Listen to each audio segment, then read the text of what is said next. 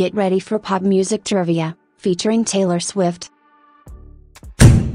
What was the title of Taylor Swift's first album?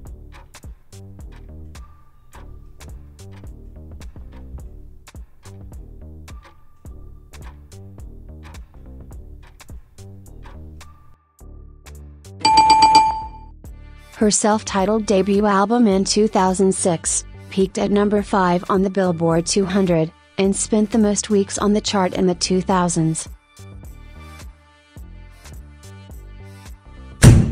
What is Taylor Swift's middle name?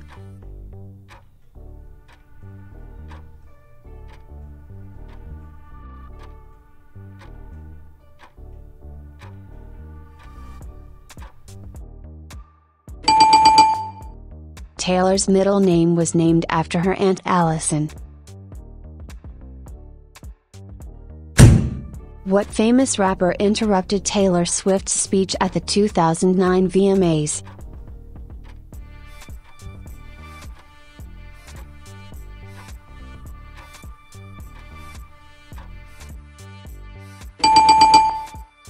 During the show, Kanye West interrupted Taylor Swift's speech for winning the award for Best Female Video, which was You Belong With Me. This spawned the "I'ma let you finish" internet meme. Who did Taylor Swift write "We Are Never Ever Getting Back Together" about?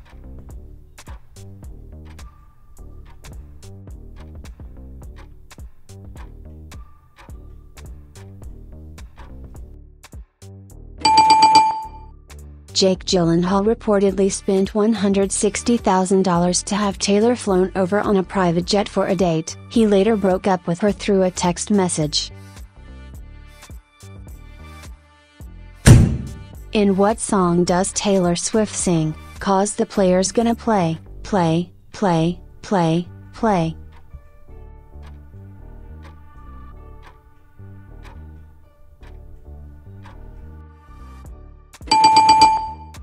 Shake It Off, won favorite song at the 2015 People's Choice Awards, and also received nominations for Song of the Year and Best Pop Solo Performance at the 2015 Grammy Awards. Where did Taylor Swift spend her early years?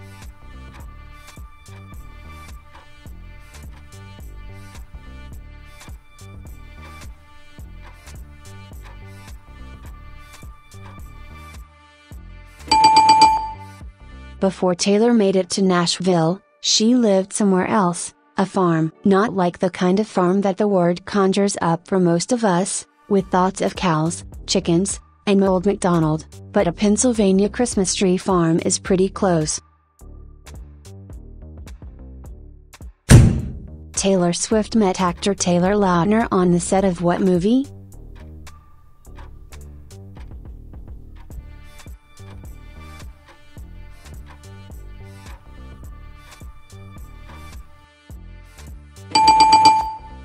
Taylor and Taylor met on the set of Valentine's Day. They dated briefly, and the relationship reportedly inspired the song Back to December. Which of Taylor Swift's songs earned her a Guinness World Record for fastest-selling digital single?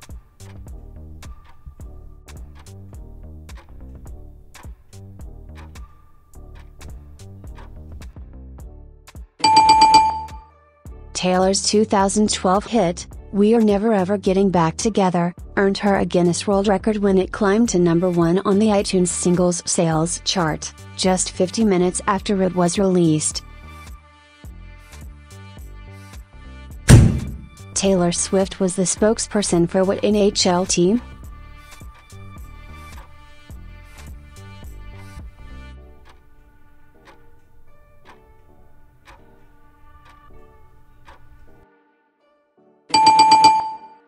Taylor not only served as spokesperson for the National Hockey League's Nashville Predators, but once distracted opposing player Patrick Kane, allowing the Predators to score a goal.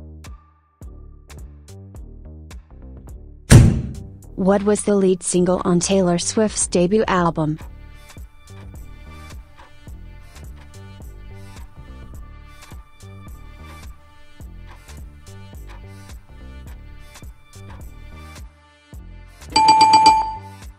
Swift wrote Tim McGraw during her freshman year of high school, knowing that she and her senior boyfriend, Brendan Borrello, would break up at the end of the year when he left for college.